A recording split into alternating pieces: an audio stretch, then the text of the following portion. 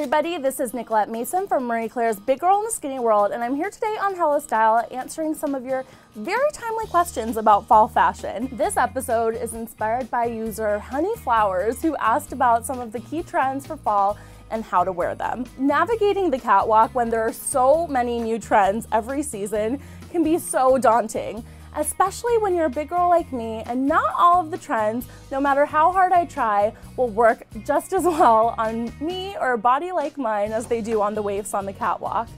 But there are some trends this season for fall that I'm so excited about wearing, and I absolutely cannot wait to get into them as soon as the temperatures start dropping, and here they are. One of the key looks I'm so enthusiastic about right now is metallics. I'm a little bit shiny today, which is just a hint at how it's gonna be for the next couple of months.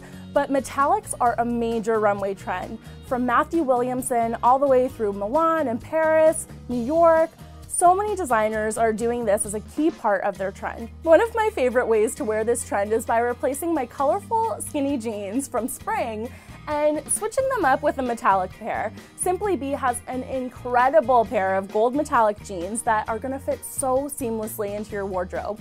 All you have to do when you have a major statement on-trend piece like a skinny metallic jean is throw on your favorite white t-shirt, black, gray, maybe another neutral that you're excited about, maybe a statement necklace, and you're good to go. It's really all you need to have a chic, on-trend outfit for fall. Another key trend this fall is the peplum. We saw it in spring, we even saw it last fall. So this is a trend that's not even really a trend because kind of like skinny jeans that were first reintroduced a few years ago, they're here to stay. A lot of curvy girls are a little bit intimidated by a peplum because they think it'll add volume to their shape. But the truth is that a well-placed peplum that hits you at the waist and flows over your hips is actually going to emphasize your curves in a really amazing way. If you're looking for the hourglass shape of, say, a Christina Hendricks, that's one of the ways that you can achieve it with a look that's really, really on trend for fall. One of my favorite peplum pieces this fall is from Swan by Evans, which is a line by Clemence Ribeiro, a design duo from London that are doing a bridge collection for the high street label Evans out of London. They ship to the US.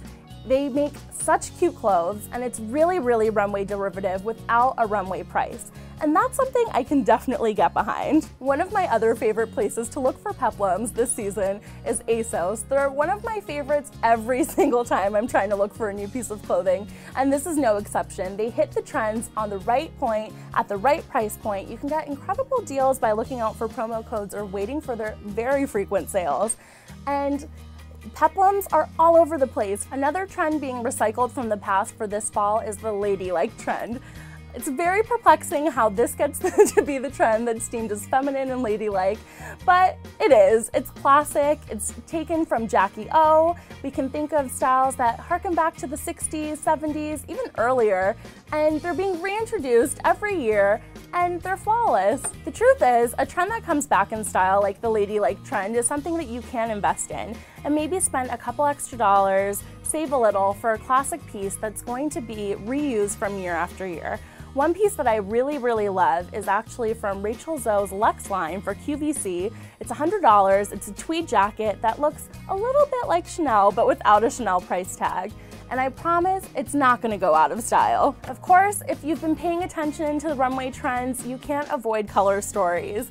Last season, it was all about tangerine and citrus tones, and for fall, it's actually about purple. Think of purple as your new black for the season. Your blazer, pencil skirt, shift dress, any of the staple items that you might wear in a neutral color can be replaced by purple. And I know so many girls are afraid of wearing bright colors, but the truth is having a bold color is going to only attract positive attention to you. Honestly, it brings such enthusiasm and vibrance to your look that you're going to look amazing, and I don't know why anyone would avoid color. It's all about finding a color and a shade of purple that's complementary to your skin tone. My favorite thing about shopping for a color story like purple rather than a trend like brocade or fringe is that it's really easy to shop within your wardrobe. You don't have to go and buy new. You can find pieces from years before that you haven't looked at in ages and think, okay, purple, this is what we're working with, and go to town. I have so much fun shopping in my own closet and finding pieces that I wore in middle school that I might not have thought of twice until, hey, Prada said purple's in again, so I'm gonna do it. As the temperatures start dropping, I'm looking forward to getting a little bit more creative with my wardrobe and working in some purple, some brocade, metallic, into my looks for fall, and I'm really excited to see what you guys are all wearing. So don't forget to comment, share what you're wearing as a big girl in the skinny world in your hometown, and subscribe, leave a comment.